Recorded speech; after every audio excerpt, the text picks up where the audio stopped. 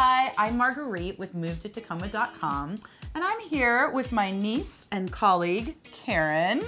Welcome, Keryn. Thank you. And we're here to talk about a cause that is near and dear to your heart, very prepared buyers. Yes, preparedness, efficiency, educated buyers. So one of the things I love about you is when you work with clients, you really take the time up front to make sure that you guys have trust, that you have a connection, and that they are up to speed on the process and what's going on in the market here. So can you talk a little bit about how it goes with clients when you first meet them?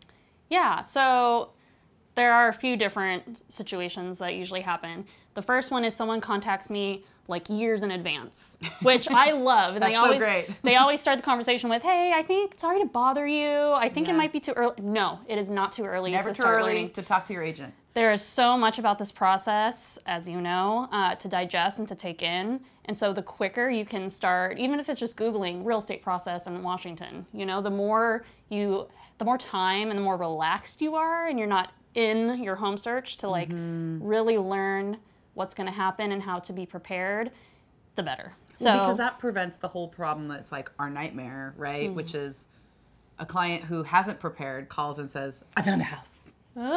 So you're trying to talk why this preparation saves you from that experience. Yeah, so there is so much that you have to do ahead of time before you're under contract. And once you're under contract, we're trying to make like quick, important decisions. Yeah. And so you're gonna feel more empowered and more calm if you feel like you know what's happening. My worst fear is I talk to people who have used other realtors or bought in other states before, and the worst thing to me that I hear, other than I can't remember my agent's name, is I don't really know what happened. Wow. Like, I don't remember the process. My agent would just tell me what to do. I don't want to tell you what to do. Like, I want to give you your options. I want you to know the process well enough to feel like you can make your own decisions. And my other fear is buyer remorse. I think we all worry about that. Yeah, I tell people, and I think I probably stole this from you, if I run it into you at the grocery store, I don't want to feel like I have to hide or like, oh, that was a bad decision. I want to be like, how's the house? Great, it's great. That makes me happy. Yeah.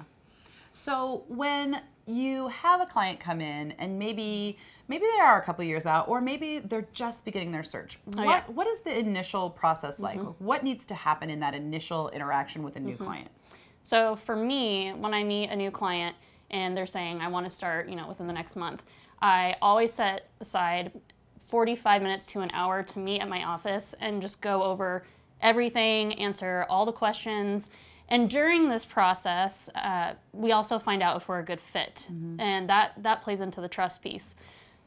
And sometimes people come in and they're a little untrusting at first, which is understandable. Very understandable.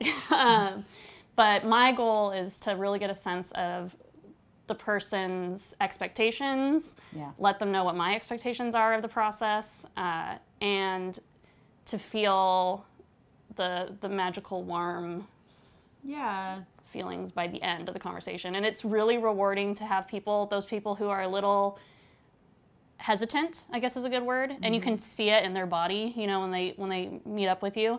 And then by the end of the conversation, it's like, we're all chill, or, people are slightly terrified but excited. So how does that foundation of knowledge, trust in your realtor, and rapport, and just like you're armed with like everything you need to go out into the market, how does that change the transaction versus, hey, I don't know you, but I found a house? How does that improve the transaction? How does that make a better outcome for the buyer? To me, immensely, because you're not second guessing your decisions, because you feel empowered, you trust the person that you're talking through things with. The other thing is you feel like you can talk things through. You're not keeping it all inside. Yeah, I've had people, just as an example, I've had people scared to tell me their budget like right away because, oh, you're gonna show us things at the tippy top of our... I don't want to show you anything, a dime over what you want to spend, because I want to be efficient and I want you to feel good. Yeah. But things like that, like, I'm trying to articulate it. It's like the transaction can either be like free flowing because you gotta stay flexible and you're making like good decisions and you feel good, or it can be like you're just you're bumping into every wall. Every problem is this huge thing because you don't have that trust. You don't feel empowered. And it's like fear.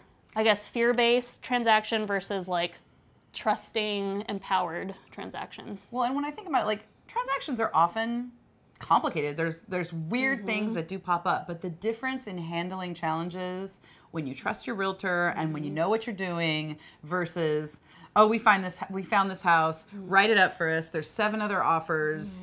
We don't have our financing ready yet. We don't really even know how financing works. Like, it's a totally different game. And without that it's like you don't know what you don't know. And so we call it, I mean, when we were together, we called it like killing dreams, but it's true.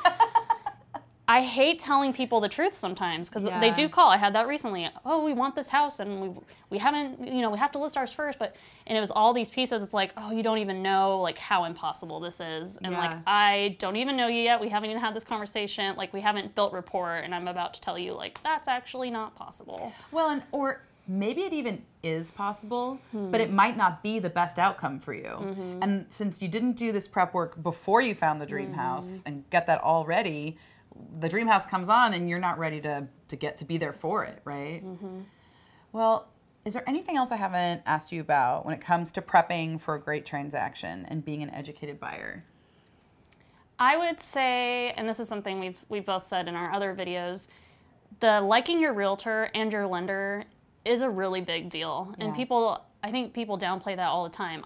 There is nothing wrong with not choosing a realtor just based on the vibe. Absolutely. They might be great at their job, they're just not the right fit for you. Yeah. It makes everything a lot smoother if you for everyone. If y'all like each other. Yes, totally. All right. Well, thank you for coming on and explaining how to be a prepared buyer. Thanks for having me.